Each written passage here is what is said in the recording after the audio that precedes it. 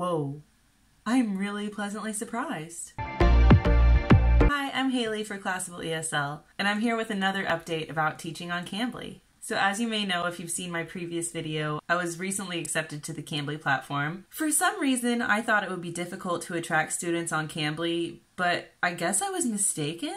Or maybe this is just beginner's luck. Either way, I signed up for a priority hour from 3 to 4 p.m.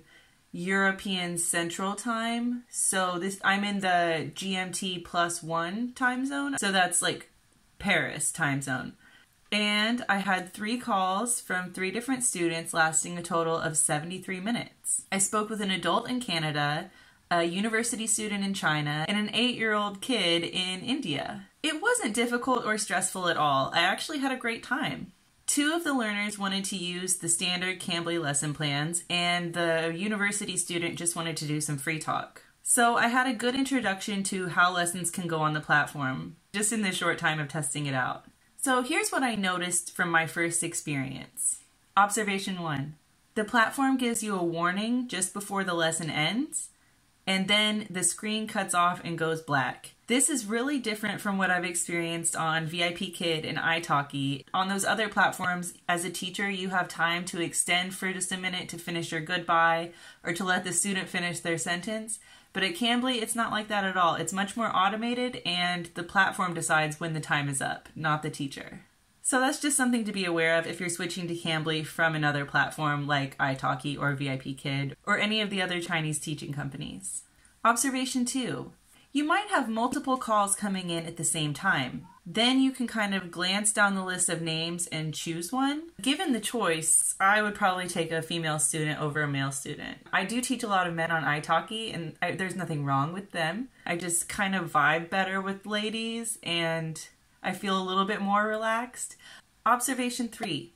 I couldn't really tell if the students were calling me in particular or if they were just putting out a call for any random teacher. So after I filmed this original video, I got some more information about how bookings work on the student side.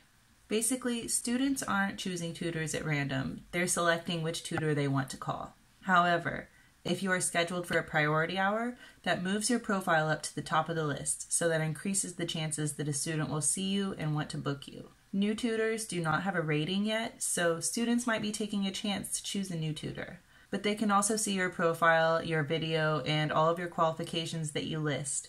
So giving students a lot of reasons to choose you is a great way to attract students when you're new on Cambly. Observation 4. The lesson plans were pretty easy to use. However, in my very first class, I logged in and started talking to the student, and it quickly became clear that the lesson he wanted was not the lesson that was preloaded in the classroom. So I had to scramble a little bit and try and click around on the screen and figure out how to change to a different lesson while still engaging the student with conversation so his time wasn't wasted. So that was a little bit stressful, but it was good that I got that out of the way in my very first class. And so I figured out how to do it, I got through it, and I think the student was still pleased with their experience and there was no time lost. I actually don't remember how I changed the lessons.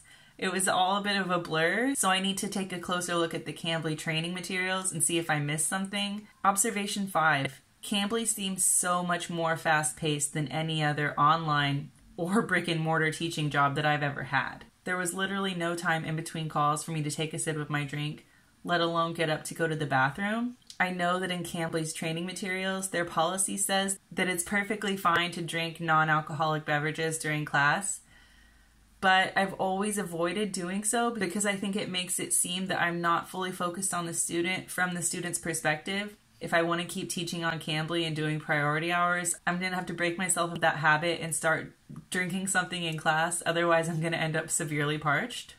So here are my tips for other teachers who are preparing for a first attempt at teaching on Cambly. Number 1, sign up for priority hours.